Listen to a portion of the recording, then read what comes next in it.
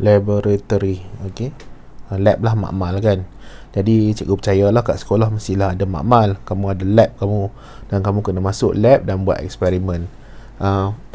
If I'm not mistaken, for biological lab, it's not really dangerous lah, not hazardous to the form 4 or form 5 student. Dia tak berapa bahaya sangat lah compare to chemical lab. Jadi chemical ni, lab kimia ni mungkin dia berbahaya sebab you using the chemical substance that hazardous, that may be very reactive, will cause explosion or anything lah. Cikgu pun tak pastilah, tapi for laboratory, biological laboratory ni, this is not really dangerous, but sometimes it have effect of the microorganism. Okay, microorganism maybe if you use depth sample kan, depth animal, you need to dissect, maybe they have a contaminations there if you're not careful enough. Okay, laboratory is a places where you done the experiments and to conduct the scientific investigation in safe environments. Of course, anything that we do, we want the safe environment that will not hurt us as a humans lah. Kita ni sebagai manusia pastinya kita nak environment kita healthy, safe, so that we can perform the best we can for the achieving the objective of the experiment. And then they have a protective equipments. Okay, here we have the protective equipment, what we should wear when we entering the lab. And of course we need to take care our personal safety, and how we manage to handle the waste from the experiment, what we do to them, to this waste, apa yang kita buat dengan bahan buangan ni. And then we have the accident. If the accident happen, kadang-kadang kita tak minta benda ni happen, berlaku, tapi dia berlaku juga. What we can do kan, we need to do something so that we can minimize, or we can make the injury or the effect less worse compared to the it's supposed to be. Okay, we need to take care of the accident, and then practice and the safety rules. This is something that I will try my best to explain ya.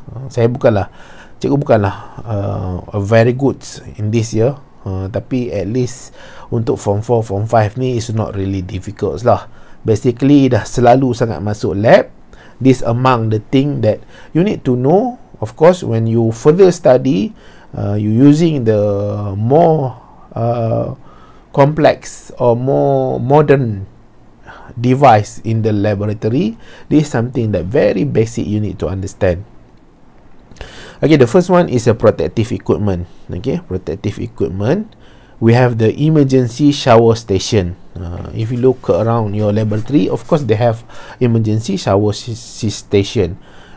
Shower mandi lah kan. Jadi maksudnya if something happens, maybe ada chemicals that explode, touch your skin, or exposed to your shirts, exposed to your shoes, exposed to your skin, then maybe is the fastest way, go to the shower and then open the water lah. Jadi make the water flow. Jadi maksudnya terus cepat-cepat pastikan all the chemical tu remove from your skin, remove from your shirt. Kita tak nak dia terus berada pada badan kita. Jadi that's emergency shower station. Tak apalah, memang basah lah, tapi nak buat macam mana, dah accident, benda tu dah berlaku. Cikgu dulu ada ingat sekali buat eksperimen guna air kencing. Okey, jadi bila guna air kencing ni, kita panaskan, tiba-tiba meletup, beaker tu pecah. Jadi terpercik lah kepada semua orang yang ada kat meja tu. Jadi is a very bad memory lah. Okay, bad memory doing the experiment waktu dekat matrikulasi dulu. Kami pun tak tahu kenapa dia boleh meletup kan. Okay, and then emergency shower chemicals. When you expose to the chemical, hazardous substance that contact to the skin. Jadi kena pada kulit. Kita tak nak lah kena pada kulit. When it touch the skin, it maybe will cause injury to the skin. Kalau injury to the skin ni kamu rasa sakit ke selesa? Of course it will give painful to that particular person yang kena. Kawan kamu ke kan, kawan kamu lah kan, yang perempuan ke yang lelaki. Kita tak nak lah kita expose pain to anyone. Kita tak nak memberi kesakitan kepada sesiapa saja pun. Jadi we try to help to reduce the effect of the chemical hazardous substance. Kita cuba elakkan. Kalau dia boleh menyebabkan kesakitan ke, cedera ke, kita cuba sedaya upaya elakkan. And then we have the eye wash station. Eye wash station ni basically sinki lah. Okay, sinki tu. Pergilah kat sinki tu kan. Sinki tu yang paling banyak sekali dalam lab. Memang banyak lah sinki. Buka air tu, ataupun dia ada pipe ke, guna pipe tu, basuh cepat-cepat muka tu ataupun mata tu, supaya nanti it will remove all the hazardous chemical that exposed to the eye. Jadi kita tak nak lah something bad happen to our friends because we take a very slow action, very late action apabila benda tu berlaku. And then kita ada fume hoods. This one of the device, one of the thing that very important in the lab. Okay, fume hoods. Fume hood ni something that we do, ni banyak dalam chemical lab lah ya. Something that evolve a reaction between one chemical to another chemical. It produce the hazardous gas. Okay, produce a hazardous gas or produce a bad smell or produce something that is not good or dangerous to the humans. Then we do inside the fume hoods because it will suck all the air out from that part lah. Jadi dia akan sedut semua keluar daripada kawasan tu yang kita doing the experiment tu. Jadi dia to avoid breathing the hazardous gas. Okay, hazardous gas.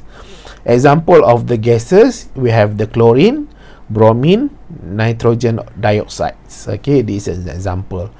And then we have the laminar flow cabinet. Okay, laminar flow cabinet ni they can provide the clean area, working area. For example, maybe the person that doing the experiment on the microbes, they want to have a pure culture of certain microorganism. Jadi dia ada medium dia nak pastikan medium yang dia sedia tu, prepared tu, ada satu jenis microorganism saja. Dia tak nak microorganism yang lain. Please take note that in our environment we have so many different kind of microorganism. Maybe ada E. coli lah, ada salmonella, ada macam-macam lah, kita tak tahu on our environment. Tapi bila dia ada satu medium yang have a nutrient there, have a vitamin there, have a suitable condition there, they maybe want to infest, want to contaminate that medium. Jadi sekarang ni medium yang kita nak guna ni adalah untuk certain bakteria saja. Jadi kita nak pastikan our working area tu very clean. Jadi kita boleh doing the experiment inside the laminar flow cabinet. Sebab laminar flow cabinet ni dia ada teknologi how to kill all the bacteria, all the microorganism in the surrounding environment. Biological safety cabinet. This one also we can work with pathogen. Okay, everything that we want to do the experiment, maybe it will cause a danger to the human, we can do in the biological safety cabinet. Of course, the first personal safety, if you do the experiment that maybe can explode, okay, explode, you can wear goggle lah. Okay, kita pakai lasi mata kan, pakai penutup mata tu to reduce the injury. If something explode, it will touch, it will go to our eyes directly. Jadi we wear the goggle. And then the face mask. The face mask, because we want to avoid inhaling the dangerous gases or hazardous gases. Okay, because the face mask itself is very good in protecting ourselves from inhaling that particular gases Okay, glove, when we handling the dead organism, of course we wear the glove, or something that dirty that we do not want to handling using our skin, our hand, then we can wear the glove. And of course we need to hand wash after we doing the experiments. Maybe it touch our skin, maybe the chemical not that really dangerous touch our skin, or maybe we handling the dead organism, we need to wash our hands so that it clean from any of the bacteria contaminations. Okay, kena pastikan cuci tangan, because the soap itself have a very good ability to kill the microorganism. Of course you need to wear the lab coats. Okay, lab coats is very important, because if you entering the lab, we doesn't know what we going to do. Maybe it involve the dirty work, maybe it involve a chemical, maybe it involve the blood, the urines. Then it protect our skin at the body. Okay, the lab coat itself is quite thick compared to our clothes. Okay, our uniform is quite thick. And then of course they are long sleeve, right? They're long sleeve. Then the lab coat is necessary to wear when you entering the lab. Benda ni memang kena pakai lah. Kemudian lab shoes. Lab shoes ni tak ada lah specifically lab shoes. Kamu pakai kasut sekolah tu pun dah boleh sebenarnya. It consider to close all the surface of the our shoe. Our shoe pula, our kaki lah. Okay, the personal safety. Jadi goggle, face mask, glove, this particular thing ni ikut situation. Okay, according to the situation, what experiment you do. Jadi kalau tak perlu pakai, tak payah pakai lah. Face mask pun sama. Contohnya macam tu, kamu buat lab fizik saja yang melibatkan pergerakan benda saja, mungkin tak payah pakai face mask sebab dia not producing hazardous gases. Jadi tak payah pakai lah. Not to worry too much. Tapi lab coat dengan shoes ni is a necessary. Pergilah mana-mana pun, sambung belajar macam mana pun, lab coat and lab shoes is necessary, is compulsory to wear when you enter the lab. And then we have the waste. Okay, the waste we have we can dispose into the sink. Okay, certain type of waste, of course we can dispose into the sink. For example, waste that pH between 5 to 9. Okay, this is not really acidic or not really alkali. The acid itself, the pH is weak for acid, weak for alkali. That means it will not have a reaction with the sink itself. Kan, kalau kita put we try to dispose very acidic solution into the sink, maybe that acid will react with the plastic of the sink or the metal of the sink, and then it will dia terpercik ke kena kat muka, jadi berlubang muka nanti kan. It's very dangerous to do. Jadi please make sure something that very acidic, very alkali, not to throw into the sink. Kita jangan buang dalam sink. Kemudian low concentration liquid and solution. Jadi contohnya kalau macam biological student ni, mungkin kamu guna glucose solution, air gula kan, air garam. Jadi tak ada masalah lah. Dia low concentration ni, air gula kamu letak satu sudu gula saja, dia tak teruk sangat. Jadi boleh buang dalam sinki. You can dispose into the sink. And then cannot dispose into the sink, we have for example organic solvent. Acetone, alcohol, benzene. Okay, this is organic solvent. You cannot this one is wrong, is C, right? Okay, organic solvent. And then the substance pH value less than 5, more than 9. Too alkali or too acidic, please do not dispose into the sink. Okay, there is certain rules you need to follow lah. Kenapa kita kena follow rules and regulation ni? Supaya it will not harm us when we do the experiment. Kalau dia tak cederakan kita, kemungkinan dia cederakan kawan-kawan kita kalau kita tak follow the rules and regulation. Rules and regulation ni sebenarnya untuk pastikan keselamatan diri kita, our own safety. Kalau tak keselamatan diri kita pun, keselamatan orang sekeliling kita. Kita tak nak sesuatu yang berlaku yang boleh mencederakan, menyakitkan. Kita minta lah tak nak benda tu berlaku. Okay. And then the chemicals, acid, grease, oil, please do not dispose into the sink. You cannot dispose this thing. Maybe it will clog or it will block the sink. Kita tak tahu. Mungkin the oil itself, the grease itself, they accumulate, they harden, they block the sink. Jadi bila they block the sink, orang yang kemudian buka air itu akan bertakung dalam sink tu. Jadi dia tak boleh guna dah sink tu. Daripada 7 yang ada dekat lab tu, 3 dah tersumbat, tinggal 4 je lagi. Kan? Jadi dah difficult to others. Kita dah menyusahkan orang lain tak boleh nak guna sink. Jadi tolonglah, don't be selfish. Jangan pentingkan diri sendiri. Kita nak mudah, kita buang dalam tu sahaja. Okay? Follow the rules and regulation. And then the solid waste, we cannot throw into the sink. For example, the chemical, glasses, rubber, getah ke, sarung tangan ke, kan, glove yang kita guna, kita buang dalam sink tu. Kalau dia tak nak masuk, kita jolok dia, bagi dia masuk. We cannot do that. We will make the sink, damage the sink. Jadi kita tak naklah benda tu berlaku. Kemudian heavy metal, mercury itself, I believe lah, you will not handling the mercury or doing experiment involving the mercury except for thermometer. Thermometer ni mungkin digunakan, dan sometime kalau yang accident happen, thermometer ni drop and it break. Bila drop, break, the mercury itself release from the bulb of the thermometer.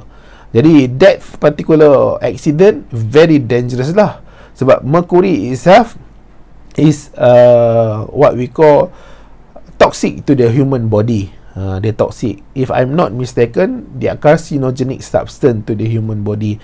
It will cause mutation, okay, in the process of meiosis or mitosis. Please make sure that this thing never happen lah. Be careful when you handling the thermometer itself. Okay. Tapi banyak thermometer sekarang ni dia dah tukar, dia tak guna mercury. Mungkin dia guna alcohol, mungkin dia guna something else that less harms to the humans when accident happen. Okay, mercury ni dia quite dangerous. And then the volatile substance, toxic substance, organic waste. For example, the microorganism. Microorganism ni macam mana dapat organic waste ni? Sometimes the medium use. Kita nak culturekan microorganism ni, we use the certain medium, tapi bila dia tak nak guna, kita sumbat dalam sink ni. It's not supposed to do, you're not supposed to do that lah. Okay, and then the carcass, that's organism lah. Reactive substance, of course you cannot dispose into the sink. Radioactive substance, radioaktif lagi lah bahaya, kan. Okay, and then the waste, managing biological waste. Yang ini semua ni dia basically on general. Macam mana kita nak dispose, what we can dispose into sink, what we can dispose into sink. And then we go specifically for the biological waste. Jadi dia ada 4 category of biological waste. We have the category A, B, C and D. For A is sharp object. Okay, B not sharp, C animal carcass, D liquids. Kalau cikgu tersalah pronounce, minta maaf lah ya. Cikgu ni bukan very good in English, tapi boleh lah. Okay, nak mengajar dual language program ni boleh lah. Kita faham lah, sebab waktu degree dulu, waktu matrikulasi pun semua belajar dalam bahasa Inggeris, all in English. Okay, it's supposed to help a lot lah kalau kamu learn biology in English during your form 4 or form 5. Okay, tapi kalau tak belajar pun tak apa, boleh saja. Okay, jadi minta maaf lah kalau pronunciation tu quite weird, pelik sikit dengar, kan, tapi tak upaya lah. This is me, this is my ability, this is the highest skill that I can explain to all of you. Okay, we have A, sharp. Example, shrink, needle, glass. Okay, jadi glass tu mungkin breakdown, pecah. Jadi dia berbahaya lah. Okay, we need to dispose it, we need to manage it, put it in the special bin. Okay, bin no need sterile. Jadi kita tak perlu sterile. Sterile ni ada machine sterilization process lah. Dia ada machine dia, kemungkinan kita letak dalam machine tu, dia akan guna steam and heat to kill all the microorganism. Itu tak payah buat untuk A, kategori A. And then we have the category B, not sharp. Example, biological solid waste. Okay, biological solid waste. For example, glove, tissue, petri dish. Jadi, management autoclave resistant. Okay, jadi we need to put inside the autoclave resistant biohazard plastic bag. This one you can refer to textbook. Yeah, everything inside this note that I use is referring to the textbook. Saya tak guna buku-buku lain semua ni, buku rujukan ke, buku foundation ke, buku degree ke, tak guna. Ni semua berdasarkan refer to textbook. Jadi kamu boleh tengok lah, autoclave resistant biohazard plastic bag. Jadi maksudnya dia plastic bag saja. Okay, kemudian kita letakkan all the biological solid waste ni inside the plastic bag. Sebab apa? Sebab kita nak masuk ke dalam autoclave supaya kita dapat kill all the bacterial, okay, contamination or the microorganism. Okay, jadi sebab tu dia panggil autoclave. Autoclave ni lah autoclave machines. Jadi machine ni kita letakkan bahan-bahan yang mana kita nak remove all the bacterial contamination. Kita tak nak ada bacteria dekat situ. And then we have the animal carcass. Example, animal carcass lah, dead animals, yang dah mati kan. Mungkin kamu buat katak, bedah katak sebab nak tengok jantung dia macam mana. You dissect the frogs to see the respiratory system of the frogs. Jadi nak tengok jantung dia, nak tengok peparu dia, macam-macam lah. Jadi that animals of course need to be killed. Kita kena bunuh that particular animal so that we can operate, we can dissect them. Takkan kita nak belah hidup-hidup kan. Organ, the tissue management, wrap using the tissue paper, put in the biohazard plastic bag. Jadi yang ni tak perlu masuk dalam autoclave. Masuk dalam autoclave pun keluar sama jugalah. Sebab apa? Sebab dead animal ni will attract the microorganism. Okay, they will attract the confirm. Sebab apa? Sebab akan berlaku pereputan. Okay, decomposition process will happen to the deads, to the carcass ni, so that it will turn back to the soil lah, supposedly. Okay, jadi tak perlu masuk dalam autoclave. Yang this one kena masuk dalam autoclave so that it can kill all the microorganism. Autoclave ni function utama dia adalah to sterile the biological solid waste ni lah. Okay, biohazard plastic bag, and then froze it. And then of course lah, after froze it, they have a laboratory assistant will maybe put it on the certain places lah, will tanam dia ke apa ke kan. And then liquid, example we have the medium for the culture, bacterial culture. Kita nak culture tu maksudnya apa? Kita nak biak jadi banyak. Okay, kita nak biak jadi banyak, we want to have more populations of that microorganism. Jadi kita letakkan dalam medium ni. Medium ni ada all the nutrient needed by the microorganism. For example, the medium of blood. Jadi blood ni boleh digunakan sebagai medium for that microorganism to grow from one generation to another generation. This liquid, you need to autoclave it. Okay, so that we can kill all the microorganism. We doesn't want the populations of the microorganism exposed to the environment. Kita dah biak jadi banyak, kemudian bila kita tak guna, kita buang macam tu saja. Dekat tempat tu nanti banyak microorganism. Sebab apa? Sebab kita tak bunuh dia.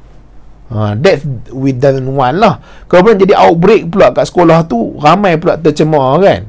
Kemudian ada makcik cleaner ke apa ke pergi pegang pula, kemudian dia kerja dekat kantin pula. Kita tak nak benda-benda macam tu berlaku.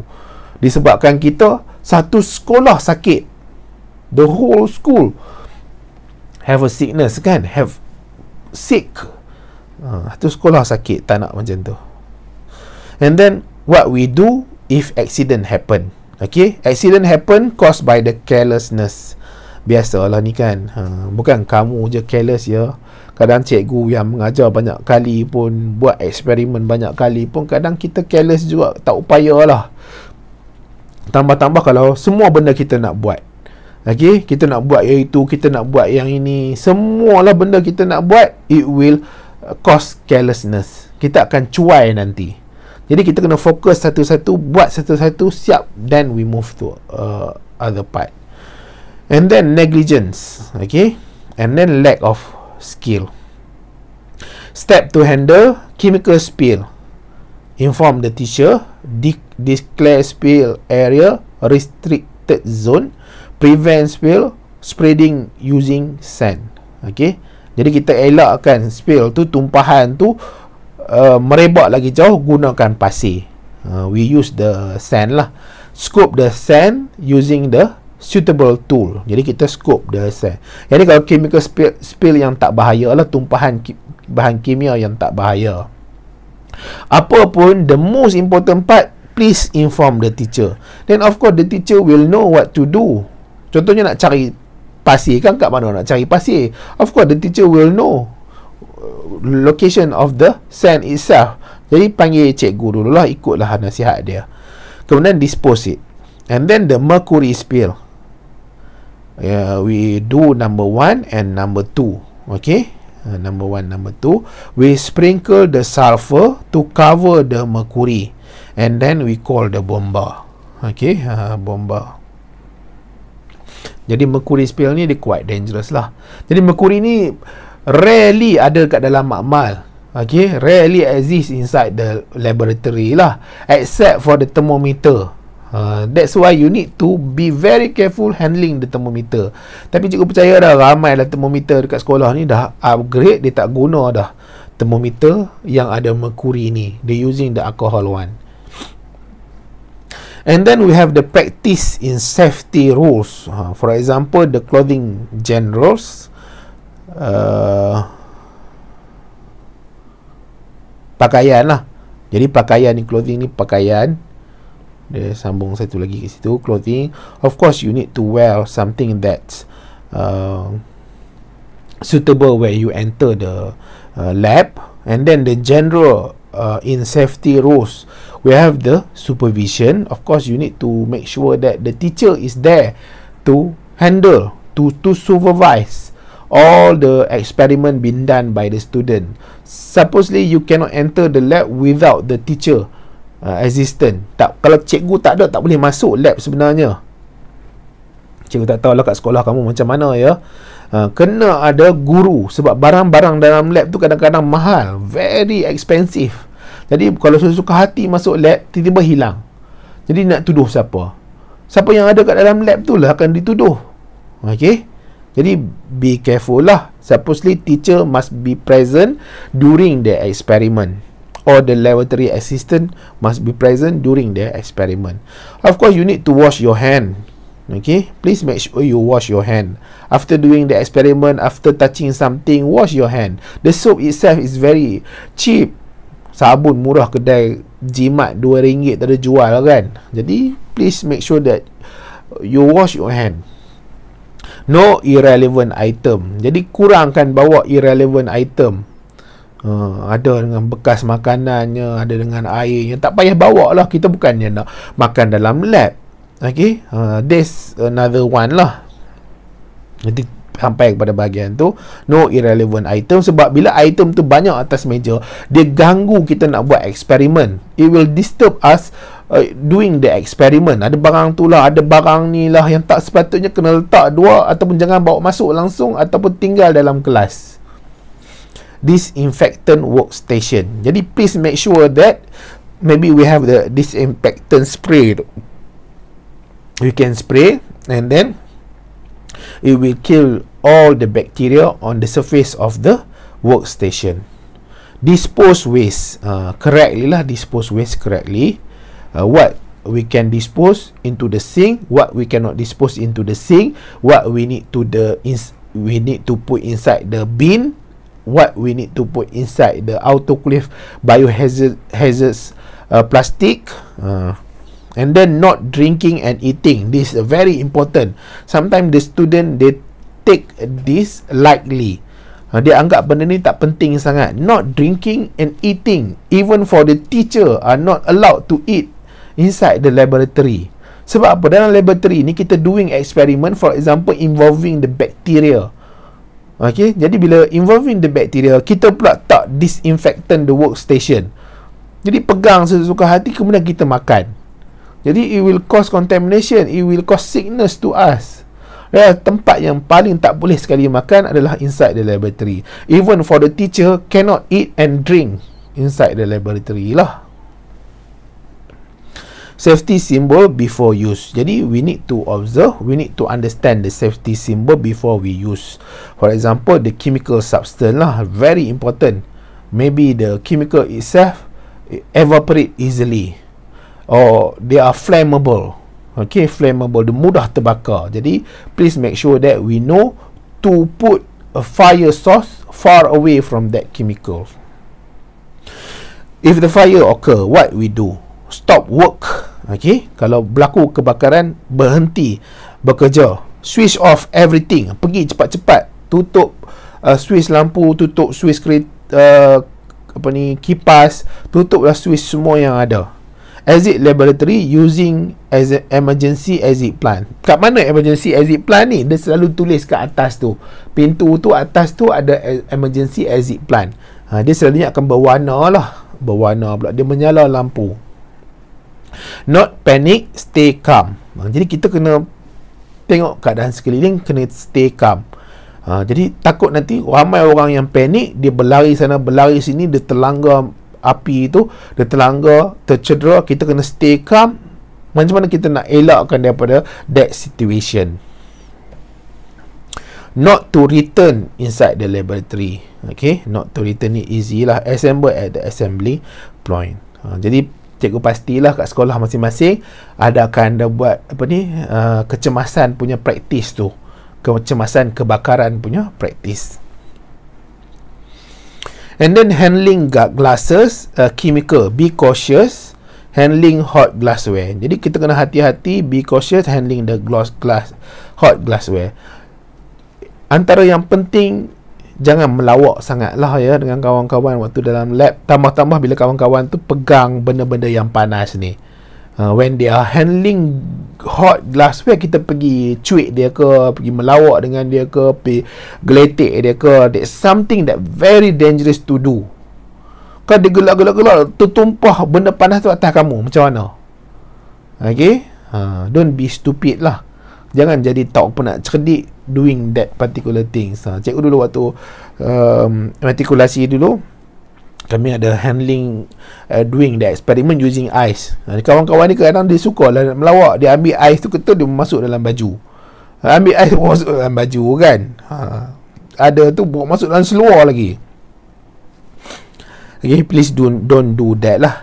Kemudian report damage apparatus, clip flammable chemical from fire source, not to touch, smell, taste chemical directly. Ini benda ni please do not do. Kenapa kita tak nak buat benda ni? Supaya it will not cause injury, dizziness, something that not good for us when we do the experiment.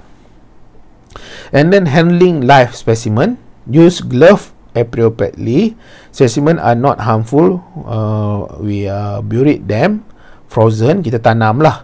Wash hand before and after, clean surface, disinfectant. Jadi kawasan-kawasan tu ada darah ke kan, ada daging dia ke, ada najis dia, kita kemaskanlah, kita cuci bagi elok. Kita jangan tinggalkan macam tu. Jadi bila kita tinggalkan dia macam tu, dia akan ada bacterial contamination kemudian dia akan produce bad odor. Okay, foul odor nanti from that workbench lah. And then we have an emergency. We inform the teacher, call the bomber, remove the victim, treatment, place accident as a restricted area. Then we finish lah all the necessary things, necessary understanding about the laboratory. Okay, hopefully you can understand. I try my best to explain ya. Saya dah cuba sedaya upaya untuk terangkan dengan cara yang paling mudah sekali lah. Saya pun tak pasti sama ada saya boleh campur ke tak bahasa Inggeris bahasa Melayu ni. Okay, kamu boleh komen lah. Bolehlah bagi tahu kata saya nak bahasa Inggeris semua ke. Boleh cikgu ajar sekarang ni campur-campur pun tak ada masalah. Saya boleh faham. Apa sajalah kamu nak komen tak ada masalah. Cikgu boleh terima. Okay. Kamu boleh bagi komen lah ya.